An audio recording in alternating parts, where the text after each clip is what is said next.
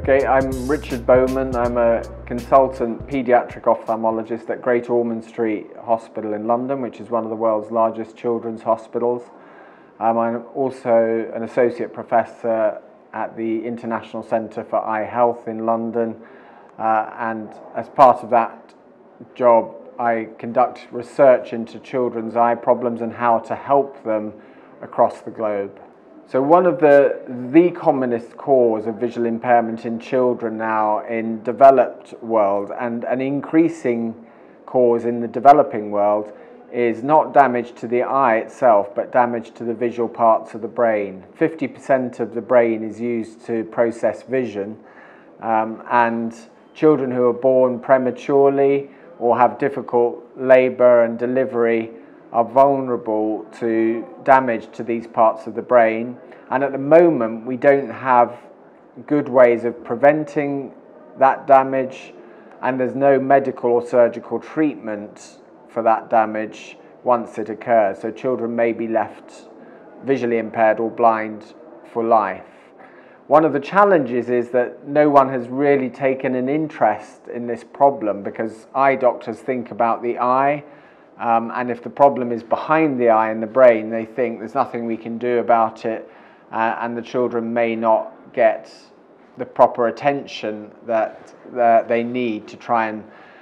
help maximize their development chances and their education chances in life. So the challenges for us as doctors are to try and find ways of preventing this damage, and studies are going on using things like brain cooling in special care baby units, or use of rare gases to protect the brain. So prevention is always the most important thing, and even goes back as far as managing maternal health to try and reduce the risk of premature birth. So prevention is one thing, and then assessment, so working out that some children may have poor vision because of brain damage.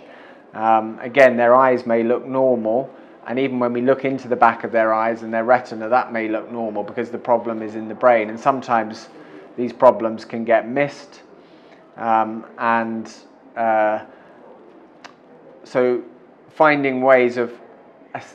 recognizing this problem early and therefore intervening is another challenge. And then finding ways that we can actually help children, help the natural plasticity of the brain,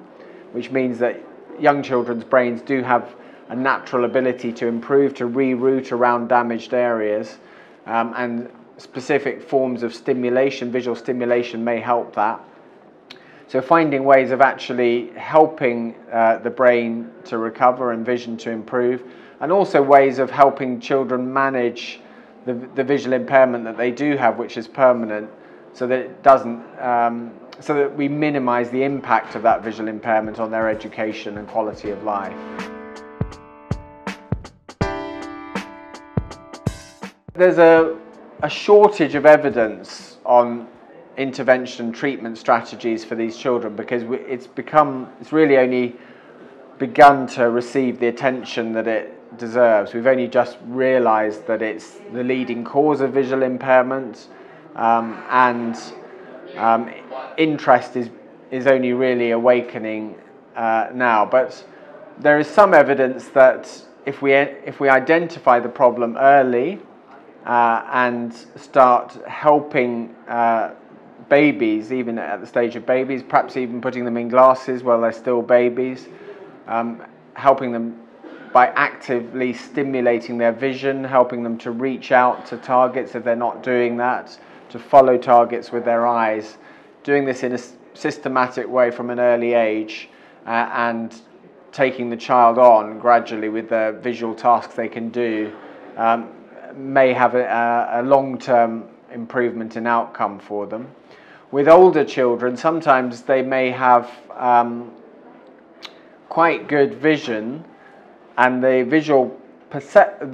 problems that they have only become apparent as they get older and seek to become independent. So they may be able to read down the optician's eye chart quite well, but when they go out into a busy street or a busy classroom full of visual clutter, they can't see effectively, they can't see and they can't function, they can't gain the independence, and their education suffers as well. And studies have been published to show that these kind of problems can affect maths and English scores at school, and often these children, these poor results are due to visual problems that have been undetected, and they can just be labelled as stupid or clumsy, or sometimes autistic,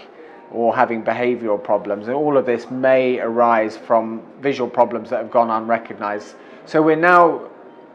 what can we do to help them? We're now realising that we may have to test vision in ways that go beyond just simply looking down the letters on an optician's chart, and to look at how children can process a complex visual scene, how they can see a moving target, how they use vision to control their own body, their hands and legs movement. And by spending a bit of time talking to parents and children and giving some simple tests of visual perception, we can get an idea of what problems are going on, and we can relate that to areas of damage on a MRI scan of the brain, so that we can understand biologically what's going on, and we can understand in practice how it affects a child's everyday life. Then we can devise strategies to either improve the areas of problems. So for instance, if a child can't negotiate a busy pavement outside and is being in danger of being run over by cars every time they go near a road because they can't see moving targets, then these days there's a whole variety of video games that can be used to train children's vision to detect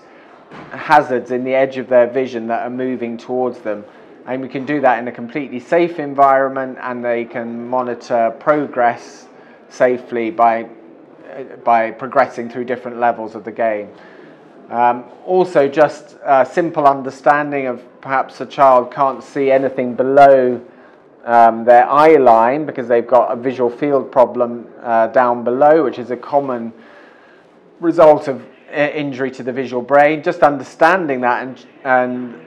helping parents and teachers to understand that, teaching the child to stop and look down, or maybe wear bright coloured trainers on their shoes to help their feet become more visible to them, or putting masking tape on the steps and stairs that they go down to help them with that, can also make a big difference to their quality of life.